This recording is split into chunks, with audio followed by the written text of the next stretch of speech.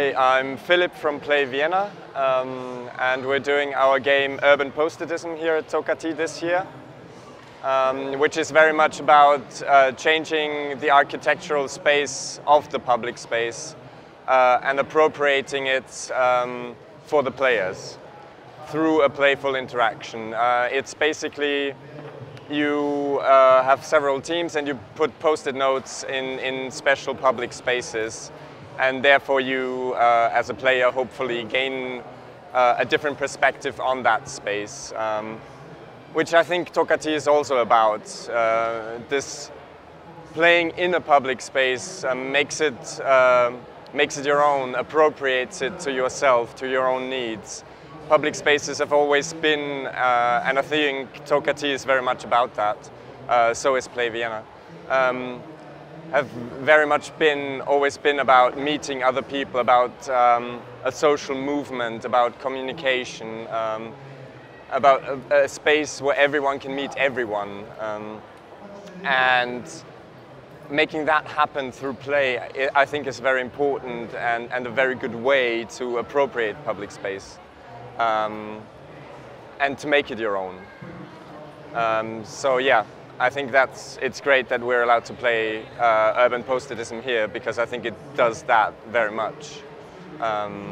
It's always in a pervasive setting, and through a playful interaction just takes the public space.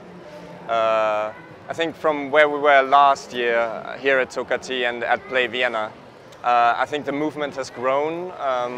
Internationally, there are about, I don't know, 20 festivals now that use playful interactions into public space in some way, that are using games and play to make something happen in public space, and they're all very communicational. They are all based in communication, in a very playful communication. I think what's interesting in Italy is that I have the feeling Italians play, or like to play, maybe a lot more than other people around Europe.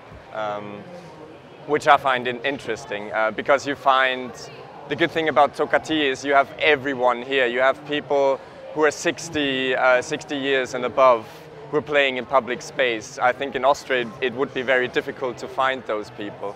So it's great to see that here. You also have kids, obviously. You always have kids because they play naturally.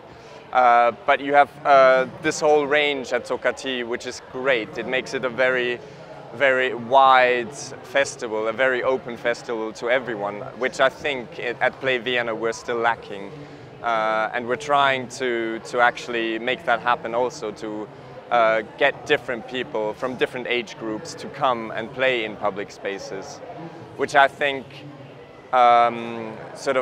contemporary game designers like ourselves, like the Copenhagen Games Collective, they're very much trying to get people to play, but they're always trying to get the same people to play who are sort of, I don't know, mid-20s, very cool, hip, young, sporty. Tocatì manages to make it a family event for everyone across cultures, across age groups, which I think is fantastic. And I think it has to do with the community spirit of this event. Even though it's very big, it has a very good community spirit that we're trying to build still in Vienna, this community of playful people, and make sure that everyone knows that playing is an enjoyable activity that's not silly in any way. It's actually very good for communication and for many things. So yeah, I think that's great to see here.